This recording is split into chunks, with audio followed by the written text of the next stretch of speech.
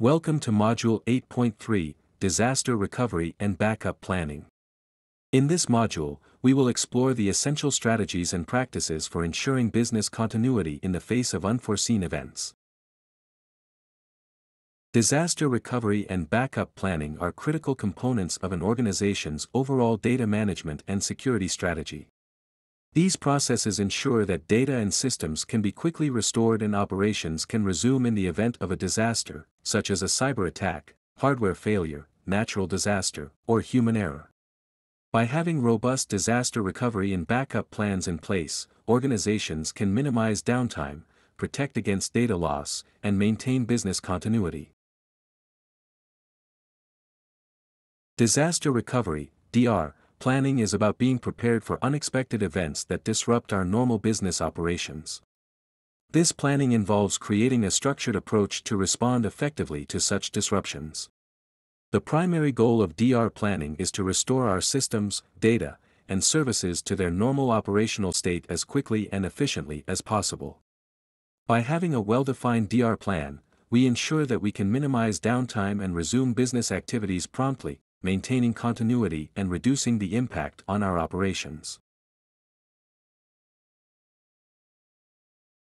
Defining recovery time objectives and recovery point objectives is essential for disaster recovery planning.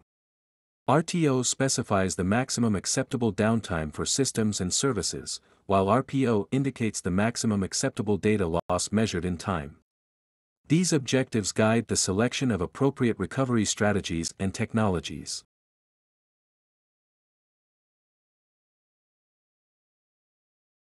Backup planning is a fundamental aspect of disaster recovery, focusing on creating copies of data that can be restored in the event of data loss or corruption.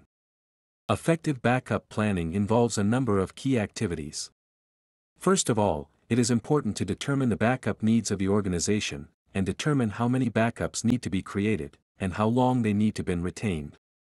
Additionally, as a data engineer, you need to think about which back types and storage solutions are relevant, and how you will deal with encrypted data. And, lastly, you need to think about the way in which systems can be backed up. Data engineers play a vital role in developing and maintaining disaster recovery and backup plans by understanding the organization's data landscape, identifying critical systems and data, and assessing potential risks and impacts. They design and implement solutions that meet recovery time objectives and recovery point objectives, ensuring data redundancy and availability. Regularly testing and validating these plans is essential to verify their effectiveness and make necessary adjustments based on test results. Additionally, data engineers educate staff on disaster recovery and backup processes, ensuring everyone knows their roles and responsibilities in the event of a disaster.